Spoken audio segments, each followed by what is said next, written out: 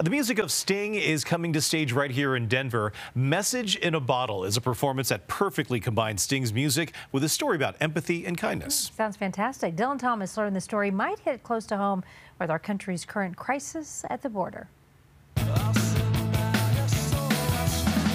The music of Sting is so iconic, whether you know it from The Police or whether you know it from all of his work as a solo artist. But for the first time, the best of Sting is being shared like never before in Message in a Bottle. What you're seeing is a visual feast of dance. Kate Prince, the show's director and choreographer, was tasked by Sting to turn his music into a powerful performance away from just a concert setting.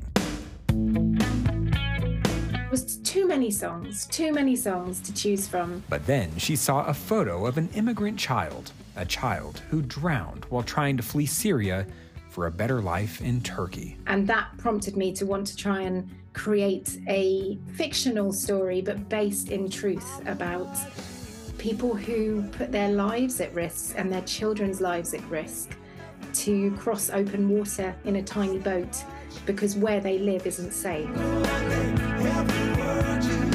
And so was born Message in a Bottle, a story of love, hope, human resilience, and survival, all told through Sting's music and dance. I don't like dance to have empty steps. I want the dance to say something. I want dancers to be able to grab in on a story and actually go somewhere with something. His songs already tell a story. They are already quite political in their own right, and we've connected them together with a narrative.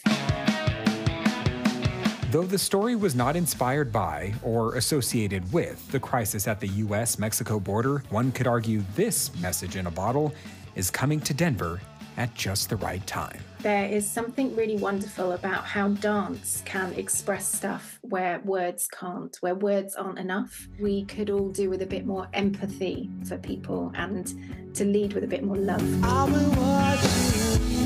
I'm Dylan Thomas, covering Colorado First. And Message in a Bottle plays the Denver Center for the Performing Arts February 13th through the 25th. For more information on those tickets, just visit our website, cbscolorado.com. We'll be right back.